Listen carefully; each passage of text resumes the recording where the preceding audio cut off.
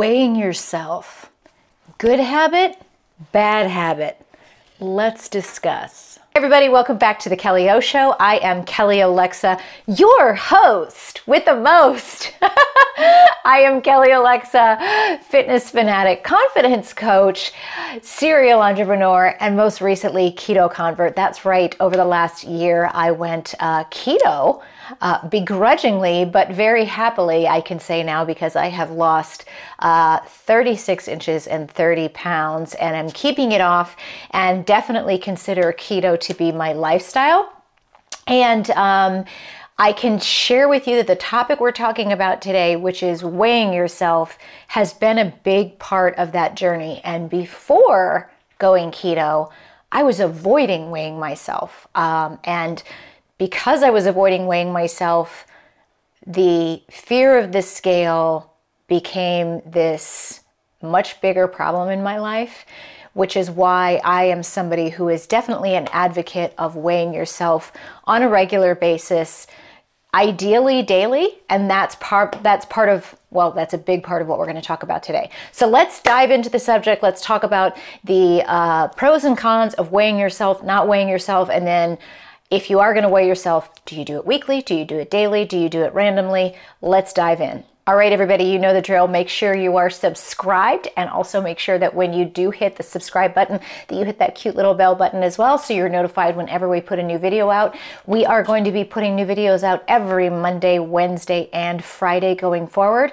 So get ready, get excited, and again, hit the subscribe button, hit the little bell button, and if you love what I'm throwing down here, hit that like button and leave me a comment. Let me know you're here. Let me know what questions you have. All right, everybody, let's dive in and talk about weighing yourself.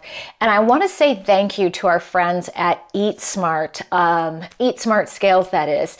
They are sponsoring today's video, and I have been a customer and a fan and a sometime business partner of, in other words, I've worked with Eat Smart Scales in the past for 15 years, I would say.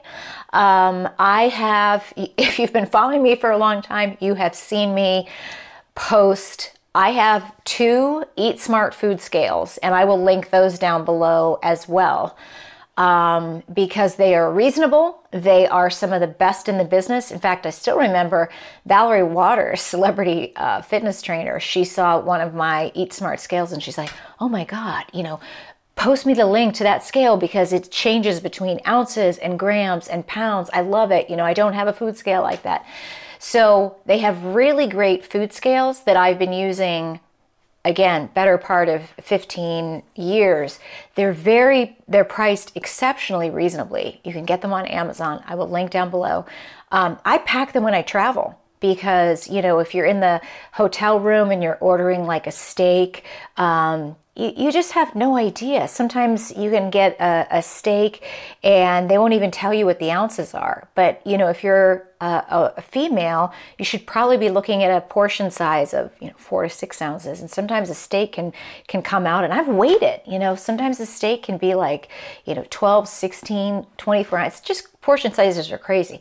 So Eat Smart Scales have been, a company I have heartily recommended for their food scales in the past, and they reached out to connect with me to work with them on promoting their body weight scales. That's what I'm going to call them, body weight scales. I didn't even know they had body weight scales. I just have always known them for their food scales. But how fantastic. And I'm going to link 2 of their scales down below. So one of them, and I'll actually just put the details for these 2 different scales down below.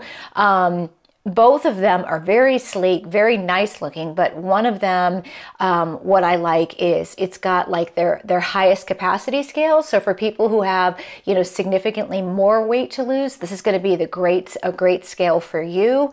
And it's got, really great, you can tell that somebody's put a lot of thought into some of the features, with backlighting on, just the display, and not only just it looks nice, but it functions nice.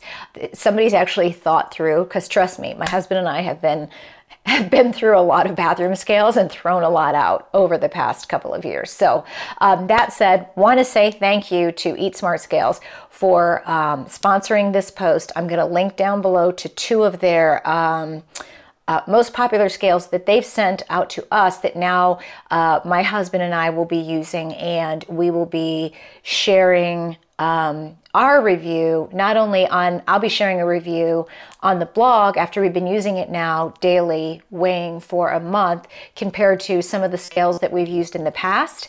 I'll be putting the review on the blog over at kellyolexa.com, and then also sharing on social at Instagram and TikTok and Facebook as well. So stay tuned for that. But on today's video, what I want to talk about is, why, there's just this topic of weighing, and why I think it is such a good idea to weigh yourself regularly. And in my opinion, and in my experience, I'm a strong advocate for weighing yourself every day.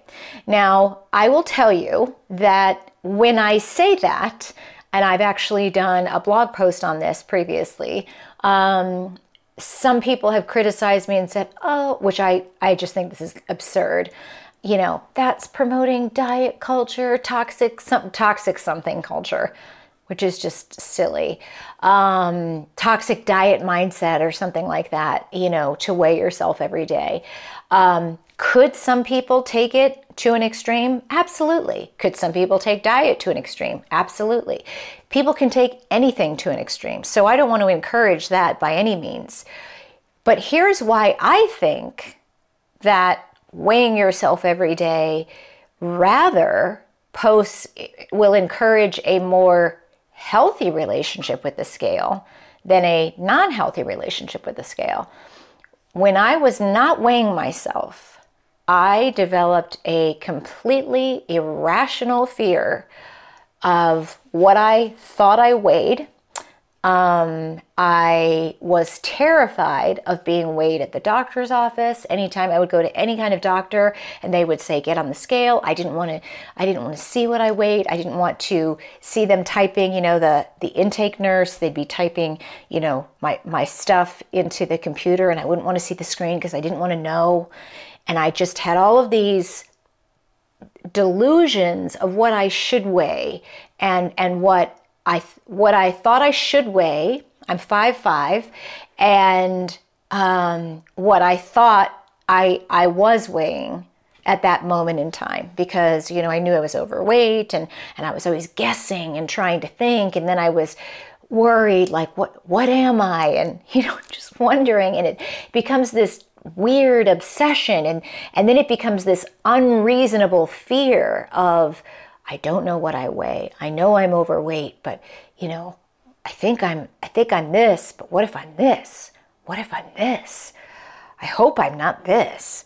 And then it's just this horrible feeling of, I don't want to know. I don't want to know. It's like, when you don't want to check your bank account because you don't want to see how much money you've spent, right?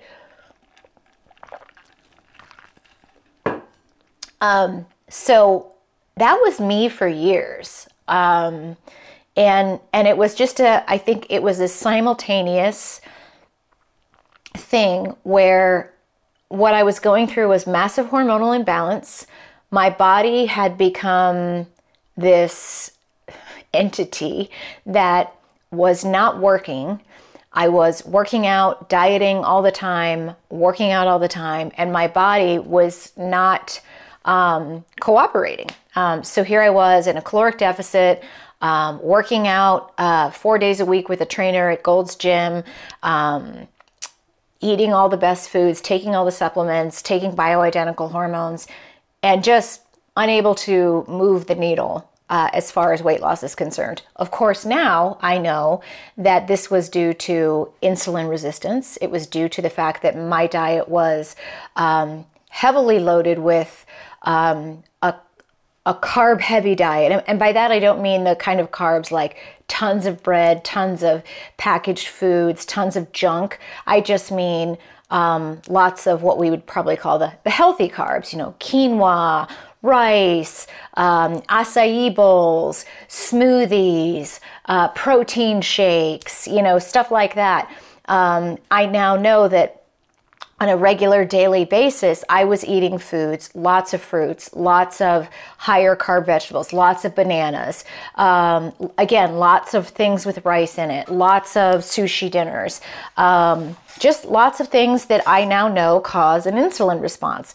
And I now know after being keto for a year and after starting to slowly introduce and test my body out with reintroducing carbs, I am one of those people who is extremely sensitive to the carbs that I removed from my diet. Very quickly, as I started to add carbs back into my diet, which my doctor told me to expect.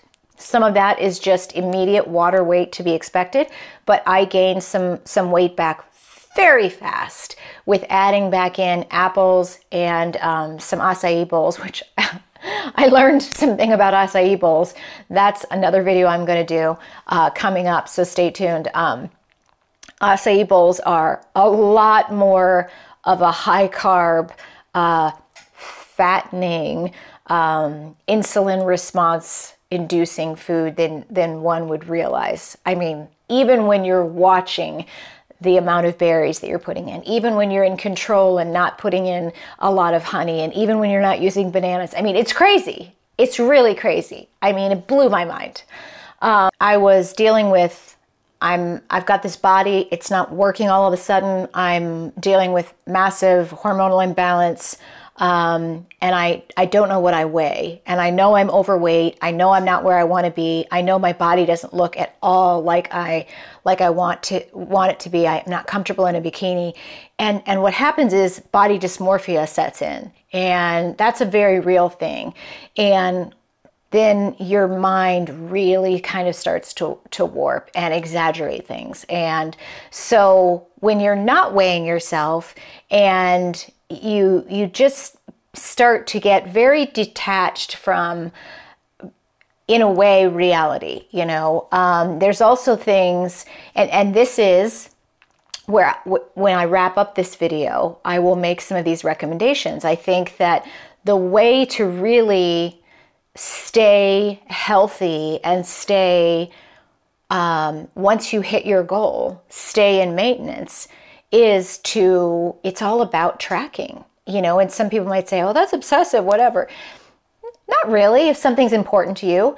And what I mean by that is the way people, in my opinion, once we're adults, the way that we can tend to get out of shape in the first place, or the way that we can say we reach our goal weight and the way that we can maybe start to gain the weight back is we don't notice things because maybe you live up north like I used to. And if you're wearing clothes that are, you know, down here in the South, you're wearing shorts and kind of body revealing clothes all the time. So it's a little different down here, but up north, it's kind of easy for the better part of the year, 8 to 9 months, to be kind of camouflaging your body in sweats and baggy clothes.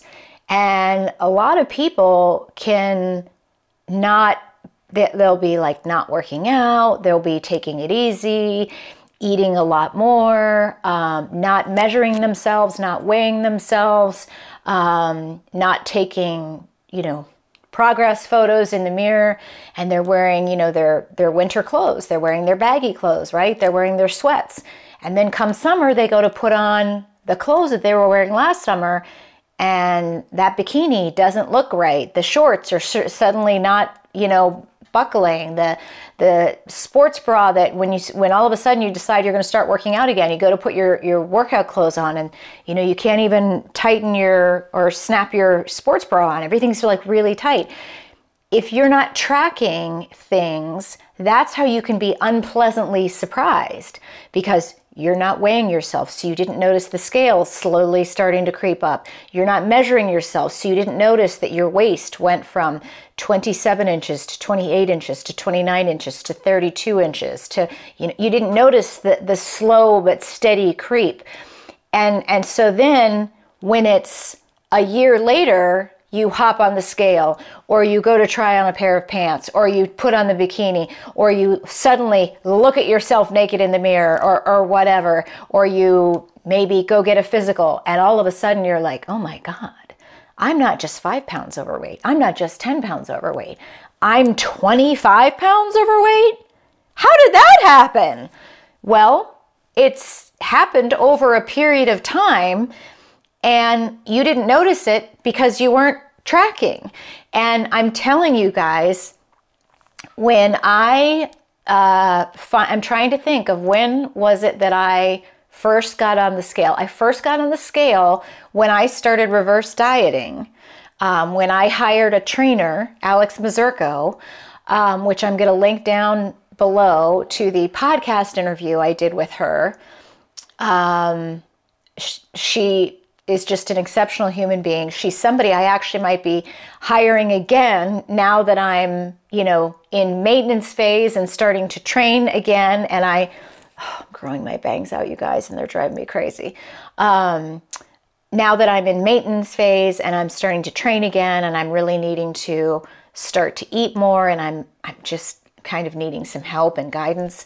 I think she could be somebody that could really help me. But when I first hired Alex to help me, I was doing a reverse diet before I went keto and before I hired my new functional medicine doctor, the doctor that had me go keto. That was when I first had to start weighing myself. And that was, I remember she had me fill out a spreadsheet every day. But that was the first time I got on the scale. And so when I first got on the scale, I had no idea what I was going to weigh. All I knew in my head was the context that the lowest I'd weighed in my adult life was when I'd gotten married to my starter husband. I was 123, it was either 123 or 125. I'd gotten down to like a weight that was, I remember at the time I was happy with myself. But everybody that knew me, even my husband, I think at the time, they were like, you're a little, it doesn't look like, my butt was very flat. My boobs got smaller. And I just did not look as good as too many people were like, you're too skinny, which, I've never had the desire to be skinny. Like, that's just not my goal. I just want to be the fittest version of myself. So at 125, that was like the lowest I'd ever been at 5'5", and that was probably too low for me. So in my mind, I was thinking like maybe 130 is probably like maybe my ideal. I was guessing. But I also knew that what I remembered is the last time I remembered feeling really good about myself, I was 138. So I knew that my lowest was 125, and that was too skinny. 138 was the last time, probably, I think it was like, I don't know, whenever it was. I don't even remember the year. It was 5, 6, 7 years ago, something like that. When I was like dating this meathead bodybuilder or something like that. And I got down to 138. And I remember that was when I felt really good about myself. I felt good in my skin. I wasn't too skinny. 138 was like what I felt was a good weight to aim for. 5'5", 138, 140, whatever. And so 138, and then I knew that the highest weight I'd ever been was when I'd moved home from Florida, before I graduated from college, like when I was 23, 24. So like an idiot, the last quarter of college, my friend Wendy and I moved down to Pensacola, Florida. Instead of staying up in Columbus, Ohio and graduating, we decided to stop going to college, move down to Pensacola to party for a year, and then I came back and finished college. When I moved back from Pensacola after doing nothing but drinking myself into oblivion every single day and eating at Old Country Buffet every single day, nothing but carbs and alcohol, I weighed 178. 5'5", 178. So that was my highest, was 178. And I remember I was a size 12, almost pushing like a 14. And 138 was my lowest. So I got on the scale when I started working with Alex, and I think I was 161.2. I think I was 162. And when I worked with her, did the reverse diet, whatever, I stopped weighing myself for a while after I was doing the reverse diet. When I started keto, I decided to start weighing myself again because I had stopped. And here's the thing. Whenever I have gone through periods where I have stopped weighing myself, you get this irrational fear of especially when you're going through a phase where you're not comfortable with your body. I'm just telling you, during that time when I was doing the reverse diet, it was the first time in my life I was weighing myself every single day and recording it. And even though I didn't like the weight that I was, I started to see how your weight can fluctuate, how your weight can the thing that it taught me too was, here I was in a reverse diet. I started off at 161, 162 pounds. And what we did was we took me from being in a caloric deficit of 1,600 calories all the way up to 2,500 calories. And I only gained about 2 or 3 pounds. I think I only went up to about 164 pounds. And I still have all those records. So in other words, that was lesson number one, is doing that reverse diet taught me, like, wow, you'd been excessive dieting all these years, and what your body needed was a break from dieting, because here you increased your daily caloric intake by almost 1,000 calories, and instead of gaining an inordinate amount of weight, you just gained a few pounds. Like, what does that tell you? Your body needed some nourishment. So I began to see, by weighing myself every day and recording it and seeing the data points and being able to see the trends, like, then I started to see it as just that, as a data point. It took the emotion out of it. Well, then when I stopped weighing myself for a while, which was kind of silly because I really didn't see or feel that I'd gained a bunch of weight or anything, but I got in my own head again. And I stopped, when I got ready to go keto, and my husband said to me, he's like, I think that you have an opportunity here to really teach your followers something big. Like, you're taking a big leap of faith. You're going keto. You should weigh yourself every day and tell people that you're taking this leap of faith. You're good. Your doctor says that this is going to change your body, blah, blah, blah. This is going to be the thing. Like, do it. Weigh yourself. Track what you're doing. And I'm like, okay. And I remember getting on the scale, and I was so scared. I was so scared. Like, you'd think that I was going to get on the scale and it was going to say 250 pounds or something. Well, guess what? I got on the scale, and even though I had been still in a reverse diet, I was 160. I think the first day I was 164. The next day I was 161.9 or something.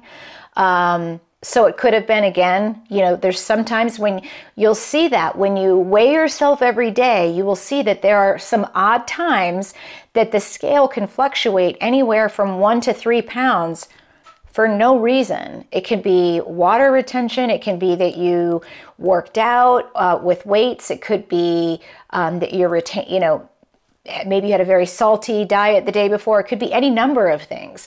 So in that very first 2 days, like, do you think I really lost 3 pounds? No, it just so happened that that's what it was. But then I weighed myself every single day for all of that time. And then when I hit my goal weight, I stopped weighing myself. And I just maintained for quite a long time. And what was funny, you guys, is I stopped weighing myself, and then my doctor was working with me, and I've just published these videos just recently in the past week or so. I had a consult with my doctor. She said, you're not supposed to be strict 100% keto forever. We really need to start reintroducing more carbs, some high carb days. You're starting to train more. We need to start increasing your calories. Let's start experimenting. I need you to be comfortable that you're probably going to gain some pounds on the scale right away. You know, you should start weighing yourself again. And so my husband and I started weighing ourselves again. And before that, I had started eating more carbs. And because I hadn't been weighing myself, the first time I got on the scale, it was like, I think the first time I got on the scale, it was 10 pounds more than it was last time. So my lowest weight was 134. The first time I got on the scale, it was 144. I've now been hovering right about 142. So since I've been adding more carbs, just like my doctor said, the weight did go up. And now I'm kind of at that place where I'm like, and that's a decision. These are all decisions and discussions that I have to make, because I'm working out now. I wasn't working out while I lost the weight.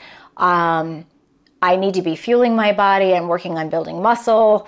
I'm definitely probably going to be seeing the weight on the scale go up as I build muscle. So those are also things that are more reasons why you should be weighing yourself on a regular basis, because the more you can get comfortable taking the emotion out of it, out of the scale, and realizing like, okay, here's the deal.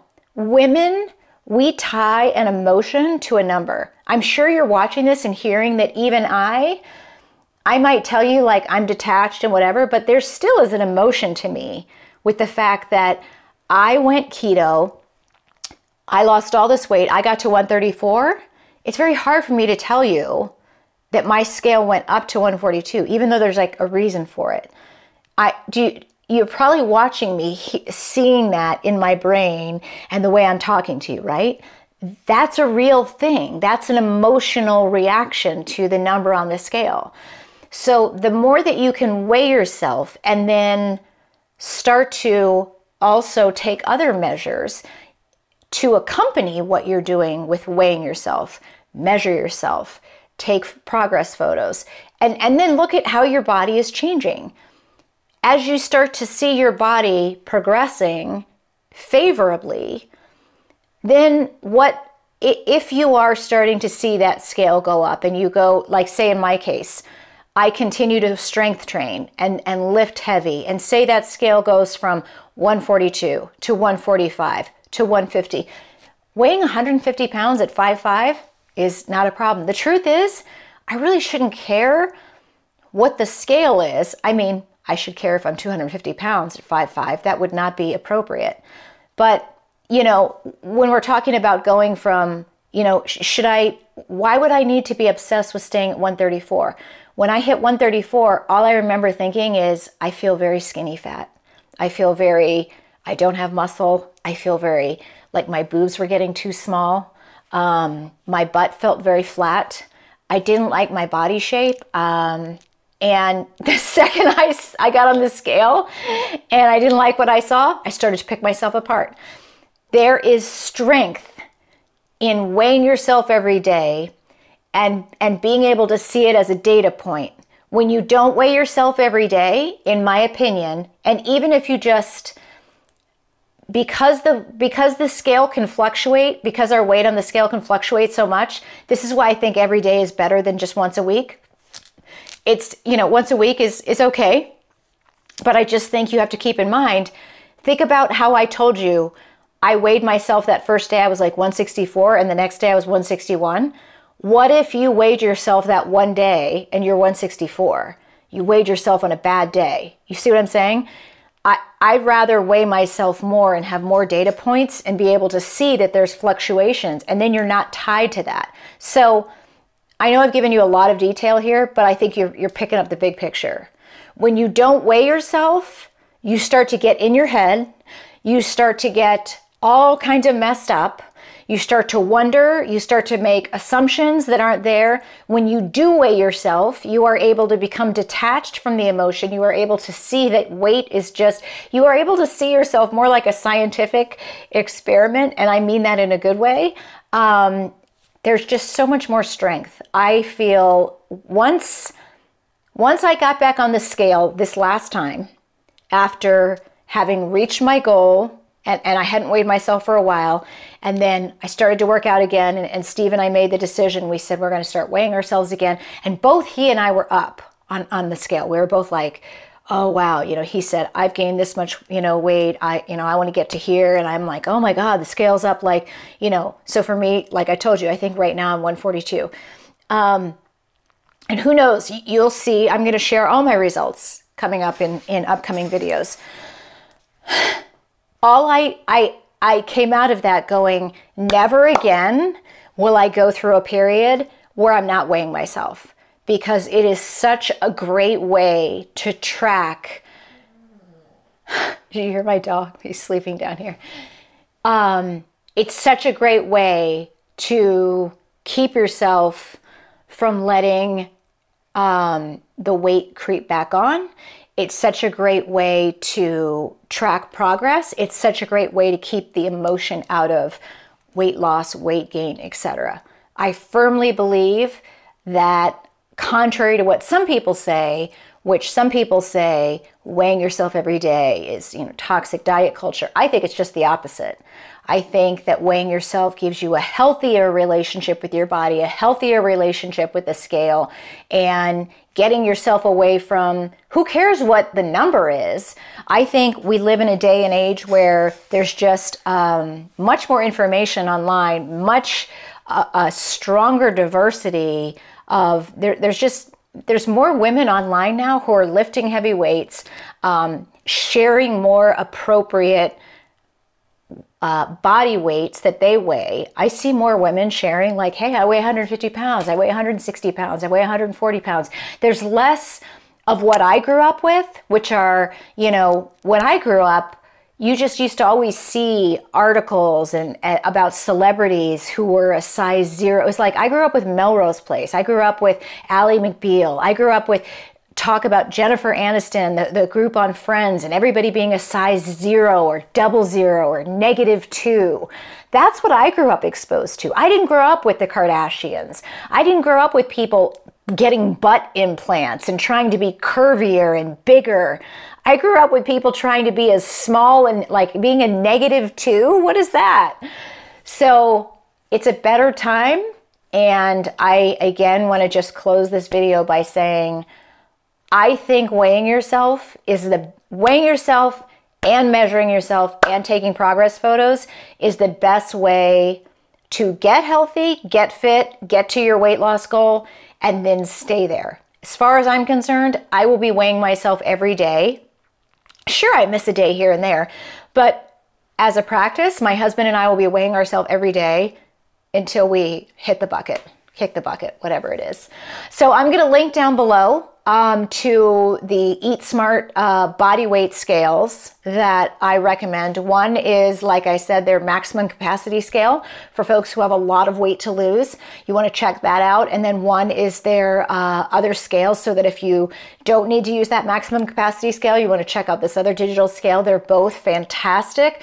Again, and I would also recommend, I'm going to link down to below to some of my favorite of their kitchen scales as well, because like I said, I've been using them and recommending them for years. They're a fantastic company. I strongly recommend them. And if you have any questions whatsoever about what I shared here, about weighing yourself, about how to track it, or about, you know, working with Alex, the trainer I recommended. She comes from the level 10 coaching group. Strongly recommend them as well. I will link that up below. But thank you guys for listening. I hope this was helpful. I hope it was encouraging. Happy to answer any questions. Leave them in the comment below.